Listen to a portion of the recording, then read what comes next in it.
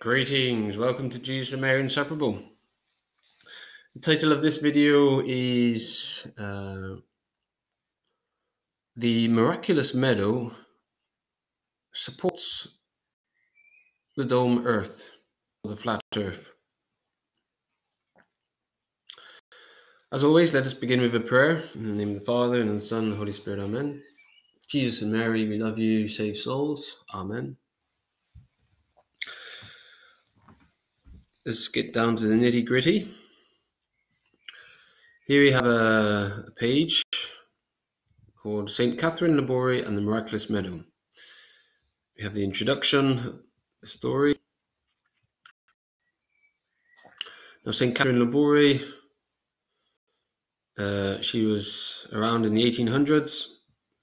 Her body is entombed in this glass case, and as you can see, it's still incorrupt to this very day.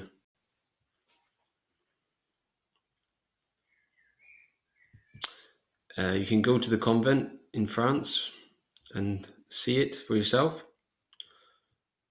Her body has not decayed. It's miraculous. And there are many incorrupt bodies in the Catholic Church to prove that the Catholic Church is the true church.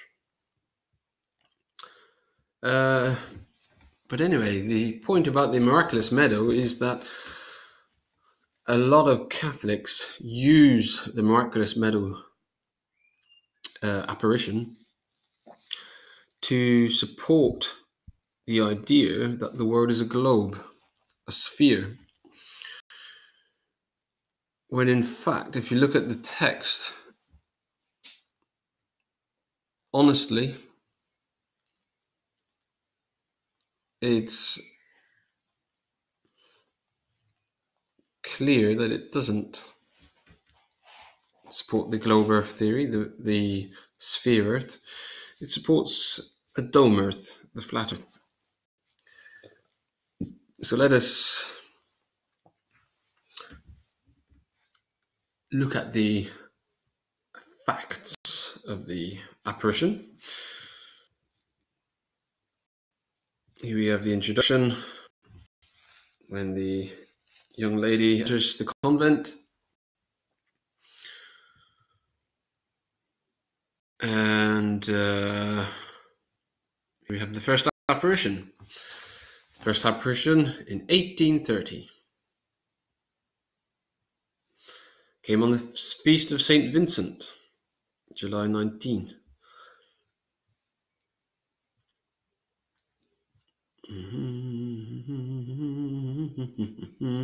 Anyway, one night, a beautiful child awoke St. Catherine from her sleep and said, "Sister de Laboure, come to the chapel. The Blessed Virgin is waiting for you."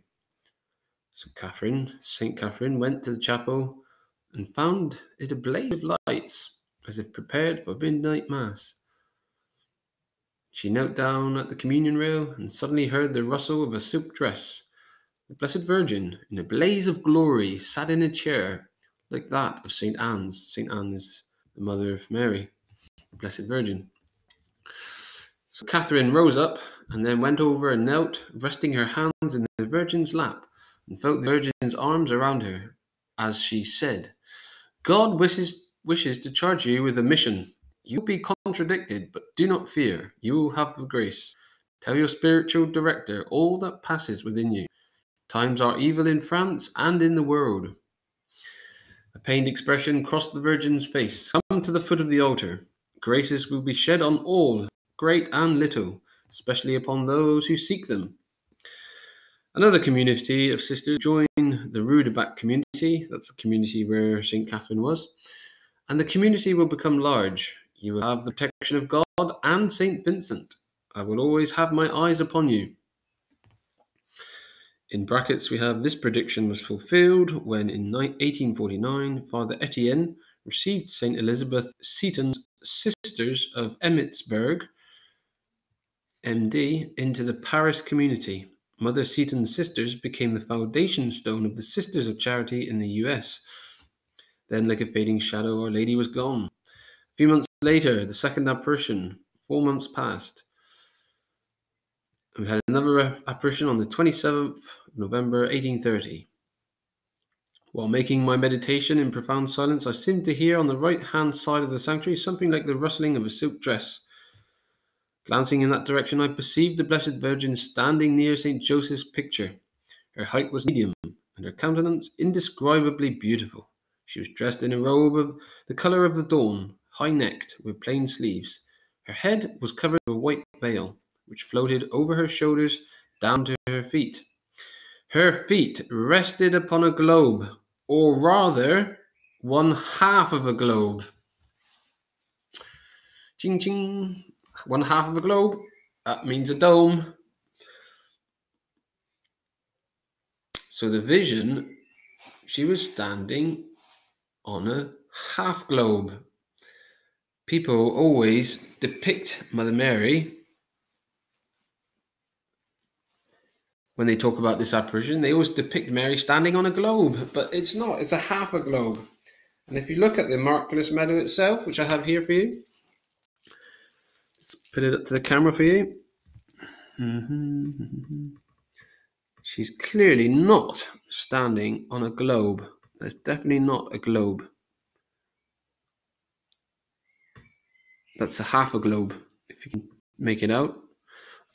I can. It's definitely not a globe. A half globe. It's a dome. That's the dome Earth. And her hands are protruding out, and the rays of grace coming forth and spreading out over the whole globe, over the whole half globe, over dome Earth. Beautiful. So her feet rested upon a globe, as the story says, the apparition, or rather one half of a globe, for that was all that could be seen. Her hands, which were level with her waist, held in an easy manner another globe, a small globe, a bit like a, I'm going to say bowling ball, but a lot smaller than that, half of the size of a bowling ball, and that was a figure of the world. Now that also is not proof of the Earth being a globe, because as we read on, let's read on before we jump to conclusions.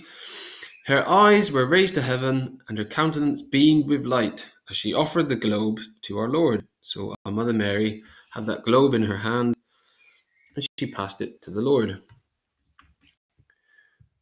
As I was busy contemplating her, the Blessed Virgin fixed her eyes upon me, and a voice said in the depths of my heart, "This globe which you see represents the whole world, but especially France. And it also represents each person in particular." You see, people will jump to a conclusion again and say, that globe in her hand, maybe that's the proof of globe Earth then. You defeat one argument and they put another one, this one here, the globe in the hand. Maybe they would jump to that example and say, that must mean that the world's a globe then. But indeed, as we read the whole sentence, the globe that she had in her hand was a mere symbol of the world and France and each person in particular. So that globe represents each person. How? It's just a symbol of that person, a symbol of the soul. And it's also a symbol of France. I mean, how can it be a symbol of France? It looks nothing like France. We all know what France looks like on the map. It's certainly not a ball. It's certainly not circular. So the same with the world. The world's not spherical, but the globe that our Blessed Virgin had in her hand just represents the world, and it represents France, and it represents each person.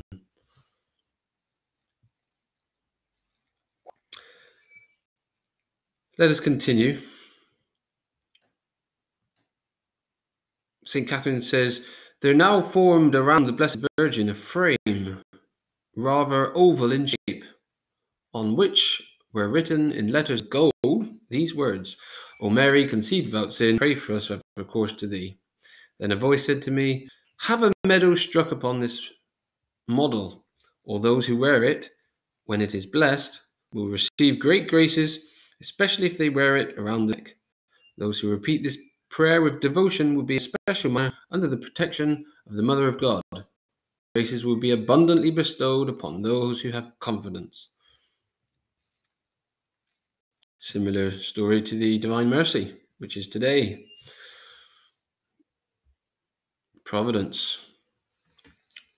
So this is a picture of the meadow. This is the front and this is the back. As Our Lady said, the M with the cross and the two hearts tell enough. She's saying that the cross with the M and the two hearts is self-explanatory. The cross is the cross, M is for Mary, Mother Mary, and the two hearts, obviously the Sacred Heart of Jesus and the Immaculate Heart of Mary. And we have the words there around the outside. And as you see there, it's a half globe. It's not a globe, it's a half a globe. So thank you, Mother Mary. So this is food for thought for people who think that the miraculous meadow proves that the earth is a sphere.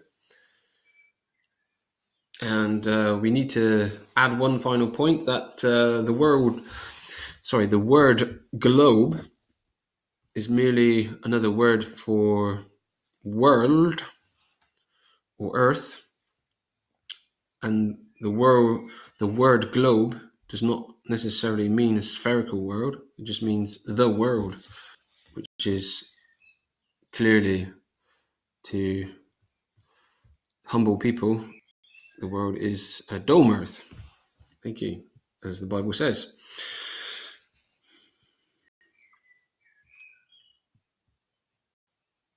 So there we have it. See, this is the meadow, half a globe, and picture is normally like this.